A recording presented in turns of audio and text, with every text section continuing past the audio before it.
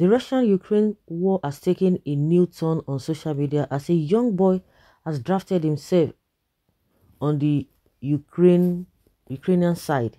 The 19-year-old boy named Jack Sweeney has vowed to use a Twitter account he created to expose the location of private jets owned by powerful Russian eggheads, popularly called oligarchs. Sweeney had previously tracked the location of a private jet owned by Tesla founder Elon Musk. He has now turned his attention on the powerful Russian oligarchs who wield considerable influence. The dedicated Twitter account is at a real RU oligarchs jets created for Sweeney's avowed purpose has received at least 140,000 followers as of the time of writing this. He says he uses boats to detect aircraft data, Sweeney says. Before this, he said, I didn't even know there were these influential oligarchs like this. They probably do have a decent amount of power from what I can understand.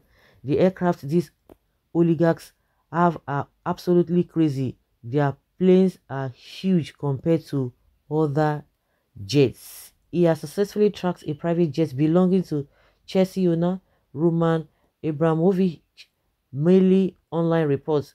The information released on the Twitter handle indicated that the aircraft took off near Moscow Oblast, Russia on Monday, February 28th. Well, meanwhile, Legit.ng has previously reported that Jack Sweeney had earlier now tracked the whereabouts of a private jet owned by Tesla founder Elon Musk. The richest man in the world must later offered the boy the sum of 2 million whatever to delete the Twitter account, but he declined the offer. Is it 2 million naira or $2 million? To delete the account, Sweeney demanded the sum of 20, is it 20 million naira? I don't know what this person is talking about. Did they deal in naira? Well, maybe that is the equivalent of what is being offered. Maybe for Nigerians to understand that. Well, people are doing tremendous things anyway.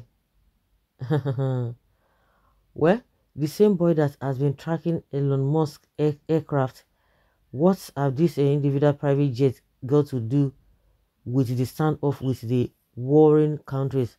Have they been using their private jets to attack Ukraine? No. It's just an illustration that if he could do this, if he could do that, he has been doing it. It kind of giving the background of what the boy has been doing.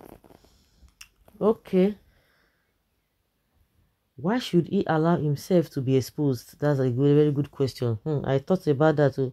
You know, they will tell you, say, oh, if not Nigeria now, Africa now, they say, oh, no, one wish could go after you, but they believe that that place is a free and open place. While he was busy using Twitter to expose Russian jets, Ukrainian historic headquarters has been hit with bombs.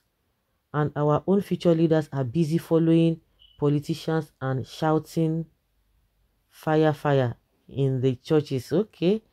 Why expose the young man? People say, nobody, I think he exposed himself. Why put his face out there? You see the same guy who is tracking Elon Musk. Oh, his life is at jeopardy. Nigeria is more worse than those countries at war. Give us real story. I feel for this boy life, rich and powerful men can be very deadly. Of course, they can and they can. The 19-year-old boy should be able to track and detect when they will send a drone or a letter bomb to take him out. The simple man should not enjoy his life because his country is fighting Ukraine. When the US bombed too many countries we can't even mention. Which news you see US billionaires being traced? I am tired of this Ukrainian and Russian war. It's something else. Nigeria war is far greater than Russia and Ukrainian war. Attention should also be focused How about Boko Haram bandits? Of course, how many times we don't talk all those one? We don't talk. They don't say they will expose the sponsors of this Boko Haram. Till today, now so we dey hear. After 1 month again, they will release another statement. After 2 months again, they will release another statement. That is what they are going to be doing until this tenure ends. How many times has Malami come out to tell us that the sponsors of Boko Haram, they know them, they have done this. After everything, we didn't hear again. The next person that came out, Lai Mohammed, he said, everything is set. Very soon. They know them already. They know them already, but they are not ready to say anything. Now, Erufa is singing the love song now, singing a different song, different tune. I don't understand concerning this same Boko Haram and bandits, and yet the government cannot do anything about it. Playing to the gallery that they have planted a lot of whatever bombs here and there to strike, and nothing will be done about it. They are not telling people you have to be careful, you have to be watching your environment, you have to be watching anybody who has a strange face. Not today. So we've talked about all those things. All to no avail. All to no avail. Police brutality and so many things that have happened that we should talk about our own problem and look for solution. For where? Which solution? Are you not in this country? Okay, the one that they have been talking, which solutions?